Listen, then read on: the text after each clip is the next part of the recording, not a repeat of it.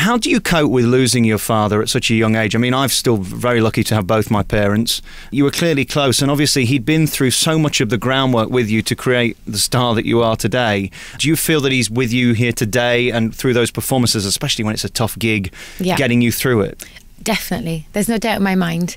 Things have happened, along the way where I know it's been a sign from him that he's here, but I often will talk to him before a big concert.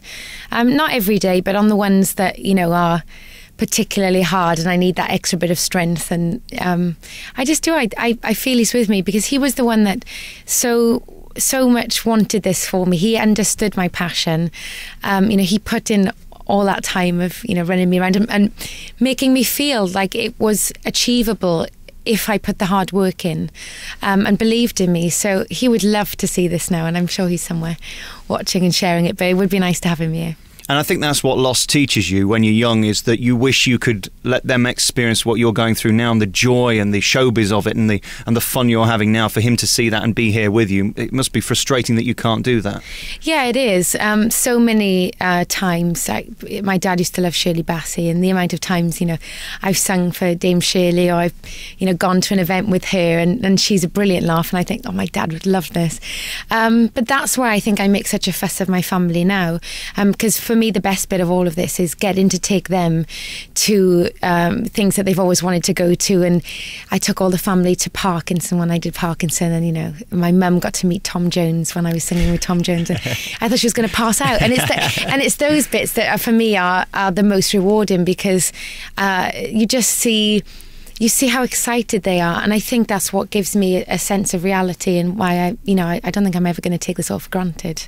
And you seem very grounded, you seem very normal, and you seem like a person that doesn't get wrapped up in the nonsense of this business. It would be very easy to be going out every night. Were you ever tempted to do the Nuts magazine or the Hello magazines and all of that business and become part of that cool lot that just want to be in the paper for nothing? No, you get asked to do things. I don't think I've been asked to do Nuts, but but I have been asked to be on the front of some of the other men's magazines in bikinis and things like that, and I don't see the need to want to do that. I did recently do a shoot for GQ magazine, and that was something I thought totally different, because GQ is a very classy magazine, and we had people from Vogue working on the shoot, but I still had to ask my mum.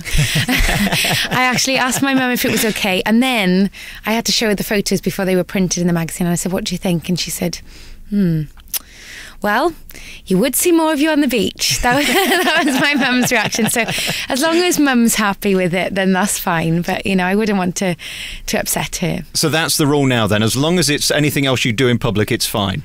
No, but I am very wary of my family and all of this. And, my family didn't ask to be famous by the association.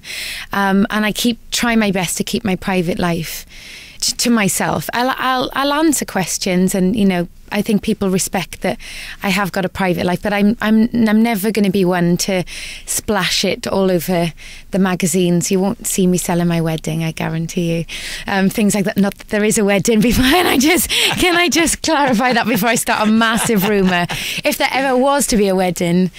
If you could just give me a scintilla of hope with that, I tell you why, I could probably get 10.5 grand from the Sun newspaper for that exclusive. No, there is no wedding. I'm just saying that I just think there's a line you have to tread, and you have to keep to it, and I want to keep it about my music, not about my personal life. The first time I heard your voice, I thought you were good, and then the first time I saw you, I thought you were amazing, and then when I saw you live, you just blew me away. Do you now feel confident in who you are to stand on a stage and just do what you do? Because there's nothing worse than seeing somebody, no matter how good they are, looking uncomfortable.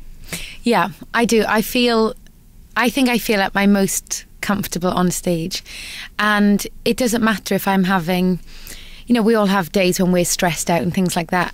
When I go on stage, I totally let go, because I know nothing can interrupt this, nothing can spoil this. This is my time with the audience, and I love that, especially in my shows, that I get that kind of in between songs. We have a bit of a banter and a laugh and tell us a few stories, and each show is different in that way. So yeah, that's actually my favourite bit of all of this, I think, is the live performance and that having that relationship with the audience. 2 questions. Firstly, can you explain to me the feeling when you have a 50, maybe 100 or even 200 piece orchestra behind you and the roar of those notes and you have to come in and that's all for you? How does that feel? I get a little bit shy, actually. I know people won't believe that, but when I first walk onto the stage and people clap, I'm always a bit like, wow, well, these people come to see me. It's lovely, but I'm not that extrovert person that some performers are.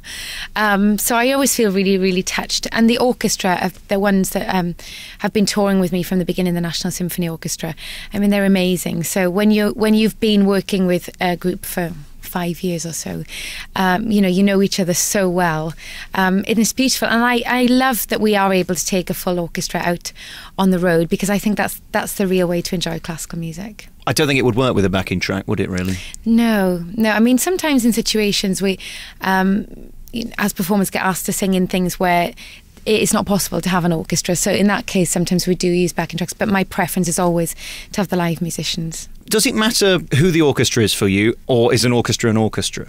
Oh no, different orchestras have different sounds, and obviously there are different qualities of orchestra. And I've been very lucky that I've got to work with, some of the top orchestras, and yeah, I mean, when you have these, sometimes you can have 100-piece orchestra and it's 200-piece orchestra. It's amazing. You can be quite kind of overwhelmed by the emotion and the sound of it all.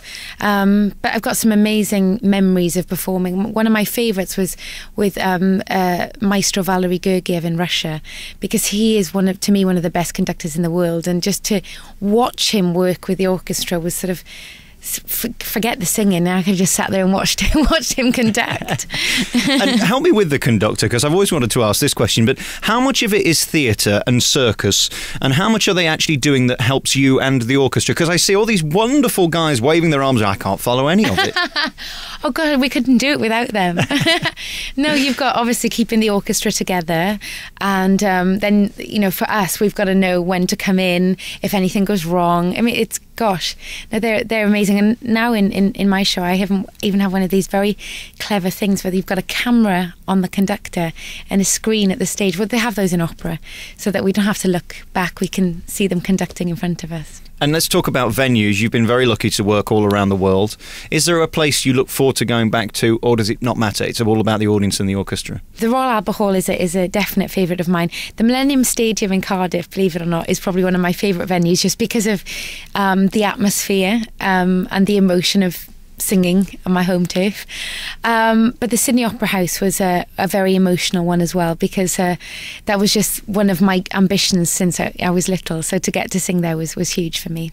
So much can go wrong, and even with a live show, I'm always fascinated by the fact that you're just a voice that really can't be heard unless you're helped with a PA system and orchestra. How do you keep in perspective the fact that you've just got to cross your fingers and hope for the best, because actually you alone aren't enough to fill those stadiums?